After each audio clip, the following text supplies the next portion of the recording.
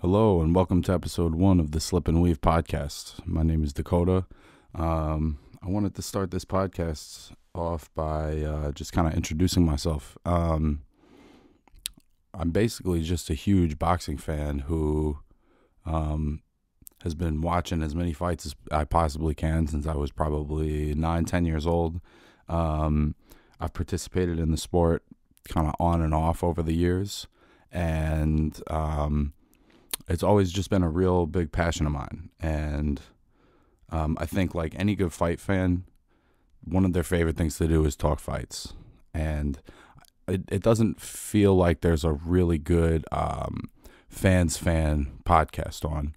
And I'm hoping that my experiences in the gym, in the ring, I can bring a level of respect to the sport and to the conversation. There are a lot of people in the boxing media that you hear talk about boxing and be critical of fighters, and I doubt that they've ever taken a punch to the face. So I'm hoping that while I'm not a fighter, that I can bring some of that tactile experience to this podcast, and make it interesting for you guys and show people why it's a sport that gets me so excited. That's one of my favorite things, is that, when you're watching boxing with someone that, maybe doesn't have a lot of experience watching, and there's like that moment where there's a part of the game that clicks and then they can enjoy it more through that understanding. I love that. I love that moment. So yeah, I'm just hoping that I can be a good fan, and make interesting conversation. And I had a go at this about 10 years ago. I had a YouTube channel where I was doing predictions and whatnot, and it was a great experience. I was a little young, maybe, to understand some of the opportunities at the time, and I think that this is a cool second opportunity. When I was doing the YouTube predictions, podcasts weren't really as much of a thing, and it seems like that's a medium that people are really interested in, that they've really gravitated towards the long form conversation.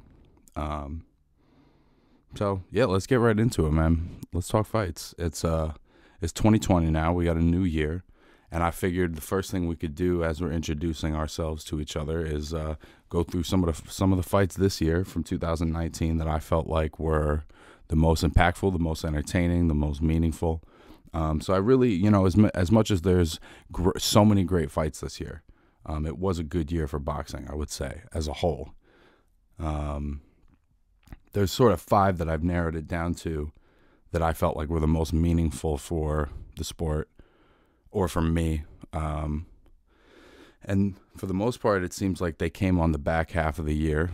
The first one that came to my mind when I was thinking about this was Manny Pacquiao and Keith Thurman. First of all, it was a great fight. It was a very evenly matched, well-contested fight.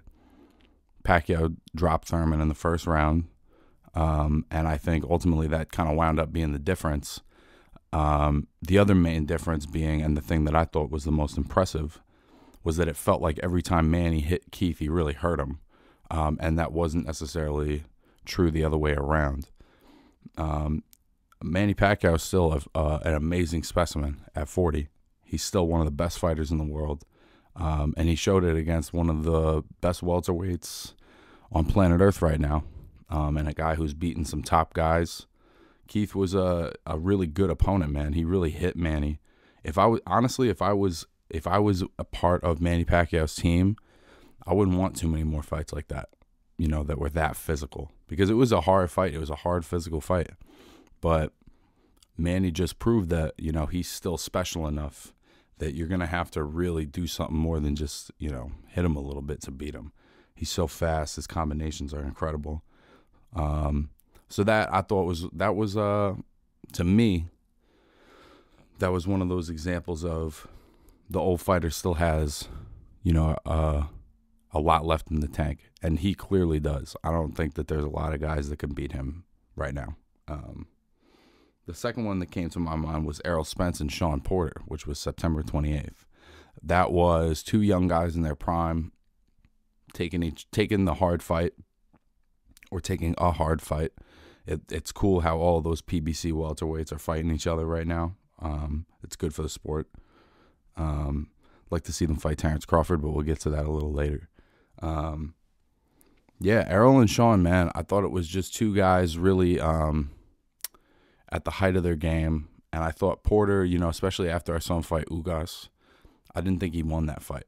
And I didn't know how he was going to handle Spence's power, speed, defense, movement, all the, you know, height, all the advantages that he has. How would Sean handle that? And he really got right in his chest and stayed there, which he didn't do against Ugas. He tried to box. I saw what he was trying to do, but Ugas was just so sharp from the outside and was able to, you know, tag him coming in on the way out.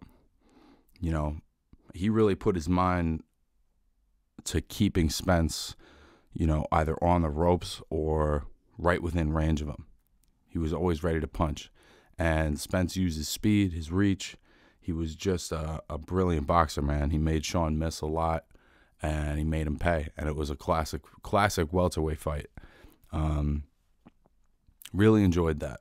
Really enjoyed that. I really like how the guys in that division from PBC are fighting each other.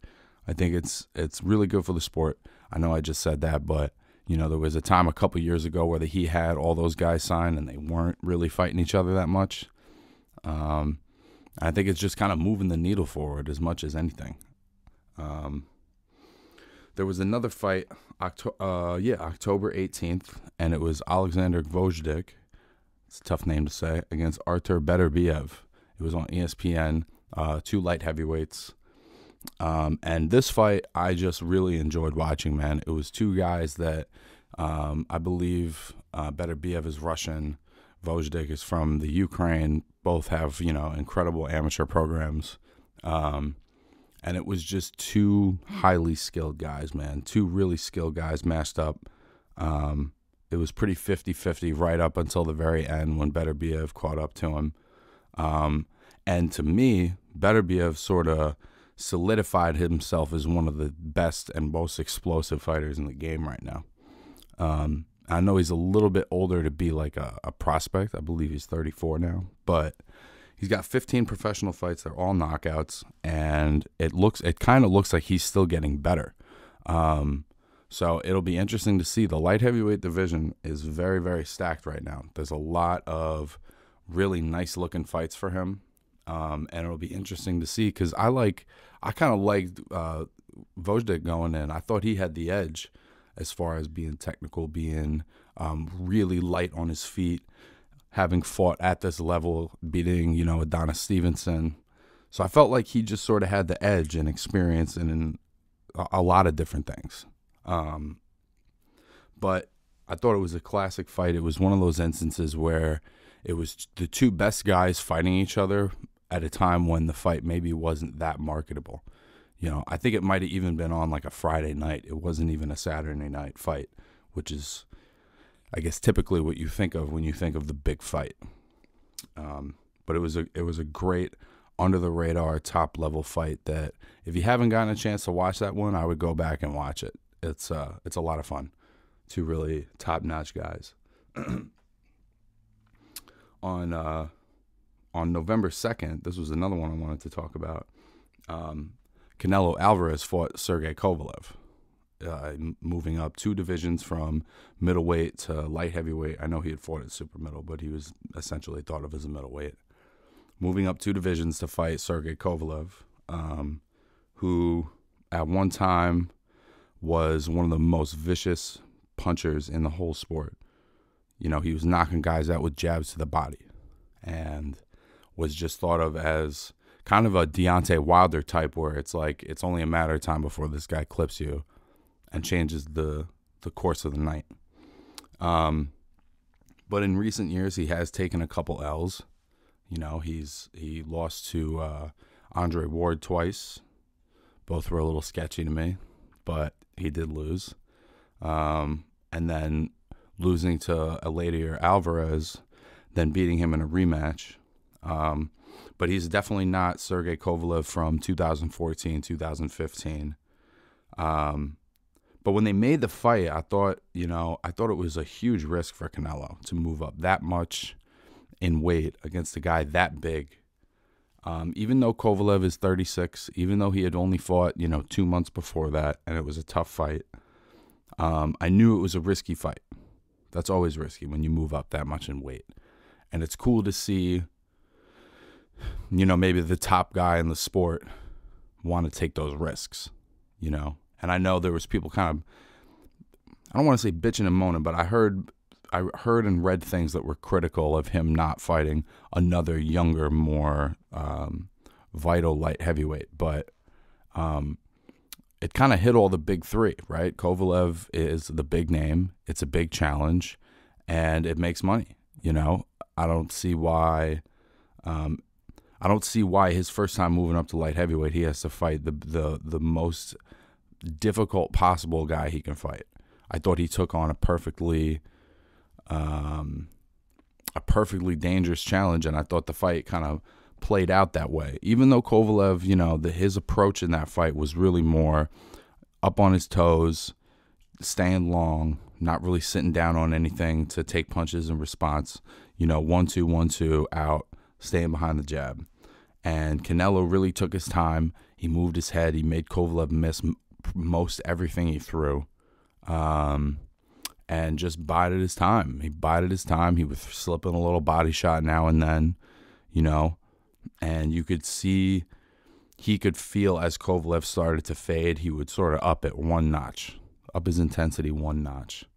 And he kept doing that. And then in the 11th round, it kind of came out of nowhere. It was such a 50-50 fight because of Kovalev's activity, Canelo's precision. And in the 11th round, it was like you could see Kovalev wilt just ever so slightly. And Canelo put his foot on the gas and landed an overhand right and then a left hook that put Kovalev to sleep. And it was spectacular. It was spectacular. And it wasn't like it was a Gotti Ward, Corrales Castillo type fight for 11 rounds. It was a pretty technical boxing match, but it was entertaining. They were kind of right in front of each other, and it was an interesting chess match. And then the explosiveness of the knockout was really fantastic. I thought that was a really special fight. So kudos to Canelo for stepping up, taking the challenge, moving up in weight, fighting one of the maybe 3 or 4 best guys in that division. I thought that he made his case that he's the best in the world. I don't think there's anybody else. If you look at his resume right now, the guys he's fighting in the context of when he's fighting them, I feel like he's the best in the game right now. And that fight really proved it. Even if Kovalev's a little old, man, I think that if he wasn't really special, he would have lost. The last fight from 2019 I want to talk about is a fight that was the conclusion of the World Boxing Super Series for, I want to say, bantamweights. I hope I'm not fucking that up. 118 pounds. And it was Nonito Donaire against Naoya Inoue from Japan. And this fight was kind of like Thurman Pacquiao, except the reverse, where the young guy in Inoue ultimately won the fight. But Nonito Donaire's been around for years, man. He's been around for 13, 14 years, whatever, as a relevant fighter. So for him to be able to move down from featherweight, I think he was up at one point, and fight the baddest little guy on the planet. I mean, I can't think of anybody below featherweight that's more of a badass than Inoue. This kid's knocking people out. He's vicious. His power is the real deal. He can box like a motherfucker. And Donaire really gave him everything he could handle. I read that he broke his orbital bone and his nose. That being Inoue, he broke those bones. And Donaire was really hitting this kid, man. He was really hitting him. His speed was great. His timing was really good. He knew exactly when to answer. You could see that veteran experience. He could kind of tell when Inoue was taking his play away. And he would always answer with something. I thought the knockdown late in the fight, I can't remember exactly what round it was. But the knockdown late in the fight, I thought really, stemmed the tide a little bit. And Inoue pulled away for that last 2 rounds. And that maybe was the big difference because it was a pretty close fight up to that point. I thought Inoue probably won 8-9 rounds.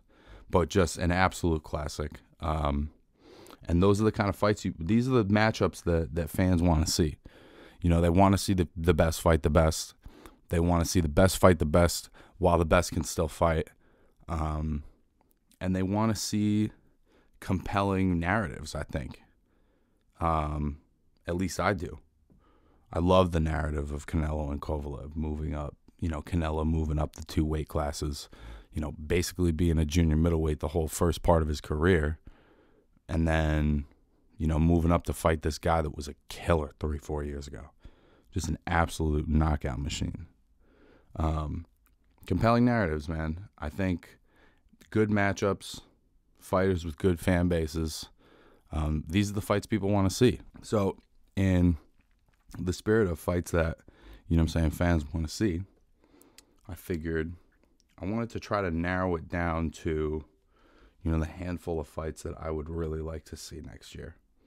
I know a lot of people are talking about this, but there's really just a handful that, as much as there's a lot of great matchups you can make, these are the ones that really stick out for me. So the first one I want to talk about, which I said I would reference earlier, I want to see in 2020 Terence Crawford against anybody relevant. That's what I want to see. I want to see Terence Crawford against anybody relevant. And that's a by any means necessary time in his career. I think he's 32 or 33 now. And he's an incredible talent. There's no denying that he's an incredibly special talent. But sometimes it's a little hard to gauge that talent if you're not seeing it against top guys. And the promotional divide between Bob Arum and Al Heyman ultimately is what has prevented that. I mean, the PBC has put up graphics of welterweight champions and not included Crawford. It's that divided. But by top guys, I'm talking Errol Spence, Pacquiao, Thurman, Sean Porter, Danny Garcia, Mikey Garcia, Ugas, any of those guys. He really can't be picky. He really can't be picky right now because he's at that point in his career kind of where Golovkin was a couple years ago. Where if he doesn't start getting these big fights now, by the time he gets them, he's going to be just on the back end. And maybe that's not true. Maybe if he got all of his big fights in 4 or 5 years and he was in his late 30s and he's preserved, that he's still a great fighter. That's a possibility also. But I think the fans want to see it now. I think you don't want to let him get stale. I think you want to keep him engaged. And the other side of it, too, is we've seen, particularly this year, a lot of upsets in boxing. Joshua Ruiz comes to mind. Julian Williams and Rosario. Your spot is never safe. There's always somebody that wants it. So I think it would be a real shame if Terence Crawford never got the chance at one of these guys to show how special he is, and then maybe lost his edge and lost to somebody he shouldn't lose to, or whatever the case may be. Sometimes you just catch a punch. That's boxing. Sometimes somebody just puts you to sleep, and there's no rhyme or reason to it. So let's see in 2020, Terence Crawford versus anybody. Anybody. Can't be picky. Look down and wait. If you got to fight Josh Taylor, take that fight. No pickiness. I don't want to see anybody that's not in the top 10 at 147 or 140 against this guy. There's no reason.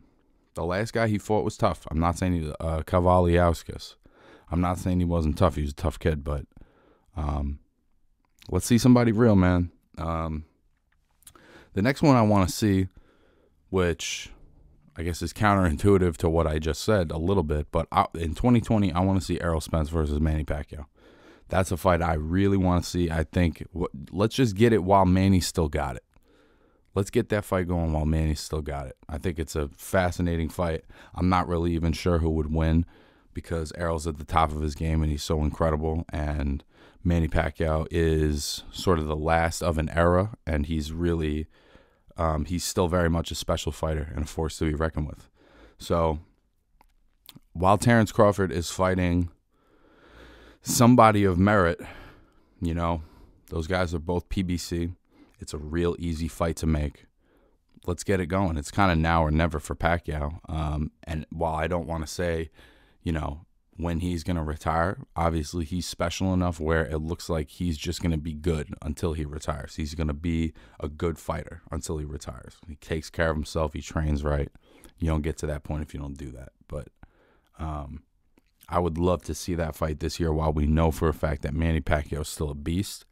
And I hope that Errol Spence is healed up from his accident and that he can come back and still be the fighter that we've really all grown to enjoy.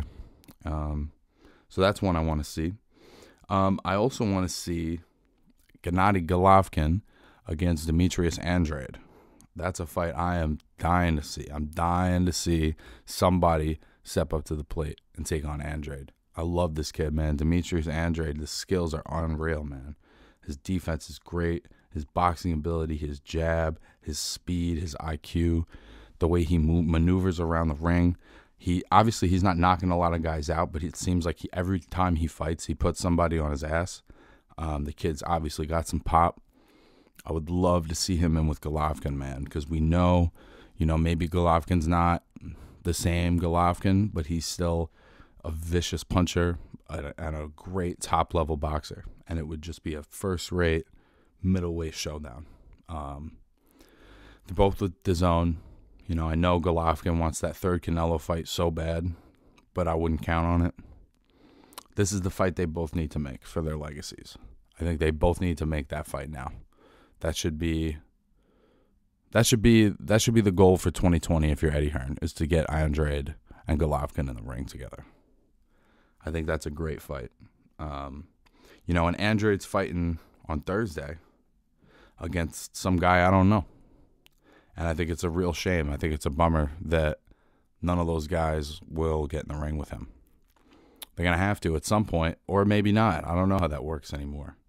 Maybe these guys all just have to wait till they're in their late 30s for money fights now. Maybe that's just sometimes how it goes. If guys aren't just super willing to fight each other. But hopefully in 2020, that's something they can put together. There's a couple more I want to see. The main one that I would really, really like to see is Canelo against Artur Beterbiev. I think that's an absolute banger of a fight. If you go back and watch Beterbiev and Gvozdyk, I think you'll understand why I like that fight so much. I think it's a great matchup. It'll be a legitimate challenge for Canelo. I hope they get that on. I hope that's a possibility for him. I also really want to see Tank Davis and Lomachenko get it on. Tank is coming into his own. He's in his mid-20s now. He's looking strong. He's looking good. He fades a little in fights.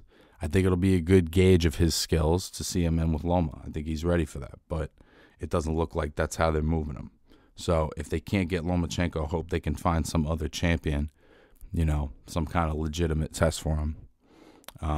But Tank Davis and Lomachenko is a huge money fight, and I think probably they both know that. So expect that in the next year or two, I would say. And then lastly, what I really want to see in the heavyweight division is I want to see the winner of this Wilder-Fury rematch fight AJ. Once and for all. Let's get a heavyweight champ in 2020. One guy that we can say is the heavyweight champ that's got all the belts. Wilder and Fury fight again in February 22nd. It's looking like Joshua's going to have to fight a mandatory against Kubrat Pulev. Should be a win, not an easy win, but it should be a win. And hopefully by, the summer, that's a fight that can reasonably get made. So that's my wish list for 2020, you guys. I've really enjoyed doing this. I've wanted to do this for a while. I'm hoping I can get better at it and get more comfortable with it. I'm starting with boxing because it's what I know, and it's my greatest love, I would say. As much as that's fucking corny as shit, it's kind of true. So But hopefully, you know, we can get to know each other and branch out. And, you know, I'm really looking forward to doing this every week. So, yeah, this has been episode 1 of the fucking Slip and Weave podcast. My name's Dakota, and hopefully I see you next week. Take it easy, guys.